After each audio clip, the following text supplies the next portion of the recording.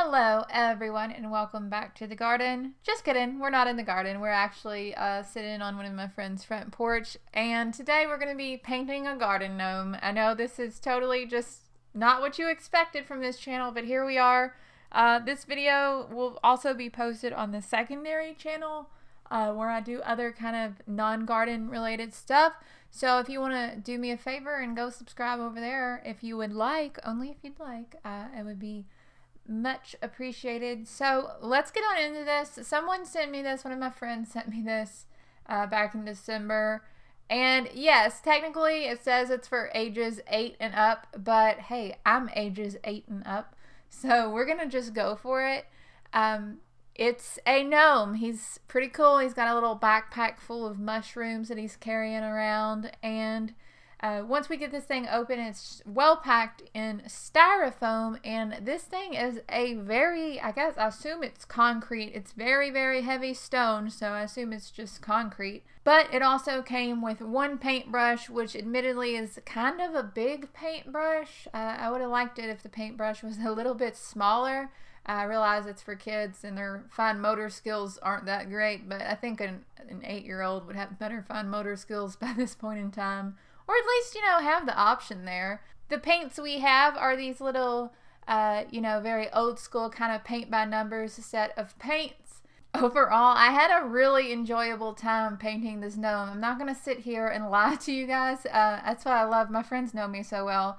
There's something very just therapeutic about sitting down in the sunshine and painting a gnome on a warm, late winter day before it gets cold again. And I really enjoyed myself. I decided to make my gnome pink and green. That was more the result of determining which paint colors were dried up that decision came about. Before you start painting, or if you're doing this with your kids or your grandkids or something, I always want to make sure to crack open the paints, because I'd say half of these paints were completely dried out, which was a total bummer. The ones that weren't dried out worked really, really well. Thankfully, the white wasn't dried out. I used a lot of white, and the green wasn't dried out. But the colors, the brown was really dried out, and the black was really dried out, which is why his boots and his belt and everything look a little bit wonky. Also, when I was painting his face, I realized that I had to kind of mix it with water to try to get any pigment out of the dry color, just any pigment at all. And when I went back to try to do a second coat, it kind of got this darker smudge on his cheeks. So now his cheeks are kind of jacked up, looking like he's got rosy cheeks.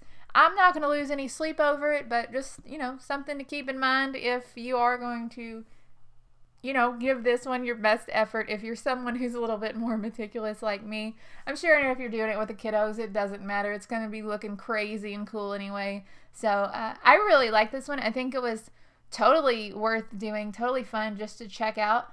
They have apparently a bunch of other designs as well, which I'd be kind of interested to see and experiment with. Once we painted this thing, and I say we like you were here, you weren't here, but once I painted it, the instructions say to bake it in the oven at 225 Fahrenheit for 30 minutes, and that's what I did. I assume that this makes it so that the paint is no longer washable, I hope, so that we can put him out in the rain. Even so, I was a little bit unsure. The baking said it was supposed to change the color of it, make the colors more vibrant. I guess I can see that. I don't know if the camera is really picking it up or not. Still, I think he looks pretty good.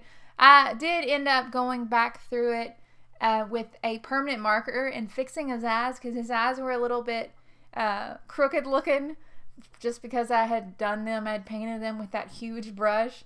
To finish it off, I actually ended up using a paint setting spray just to make sure that he really was really waterproof, because I didn't want to set this guy out free into the wild and then have a rain wash him naked. So I put a setting spray on there, and I found a nice woodland place where I thought he would be happy, and that's about it. I hope he has a really great adventure out in the woods, living with the squirrels and everything out there.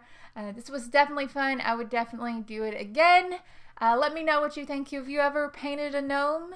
Do you like gnomes? Do gnomes creep you out? Let me know all about it down in the comments below.